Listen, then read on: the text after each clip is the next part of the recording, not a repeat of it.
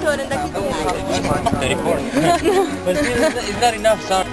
Yeah, you can have 4 in a group, you can have 3 in a group. 3 or 4 in a team will be good.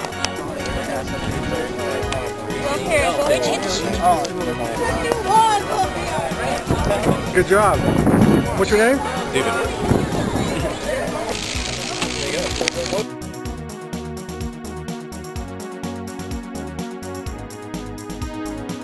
This is Jan with a tap water powered Mustang 1972.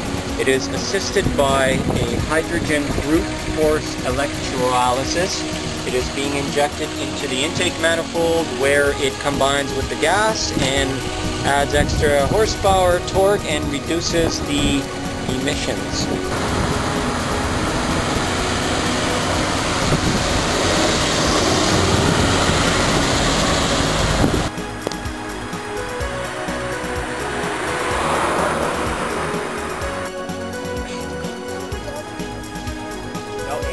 This is a close-up of Paul Locke's solar-powered trailer.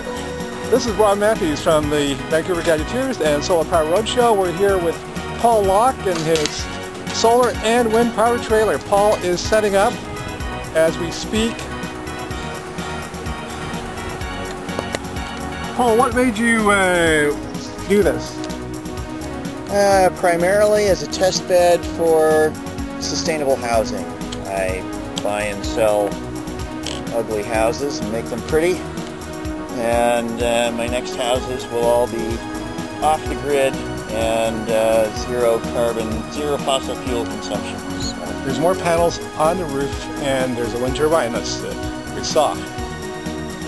Whoops, onto the generator terminals. 4.43. Say hi. What?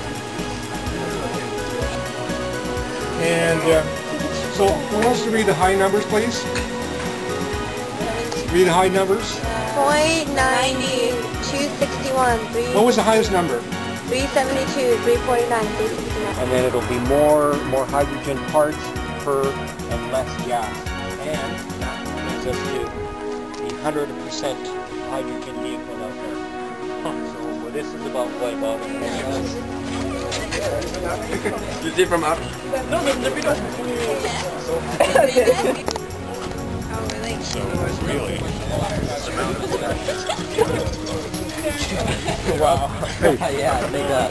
how are things going inside? Very well. Yeah, awesome.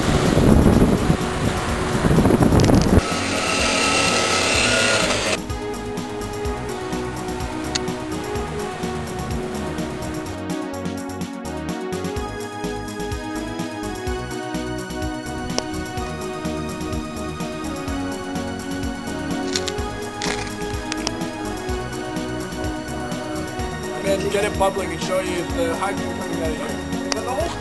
Yes. This is silicon. So by tossing hydrogen in there, you end up burning more of the gasoline, so you don't get that in fumes, and it actually burns better, so you have better fuel efficiency, and it actually increases the horsepower and the torque. Nancy, Nancy, what do you think of the tap water scooter? it's very cool and I love it so much.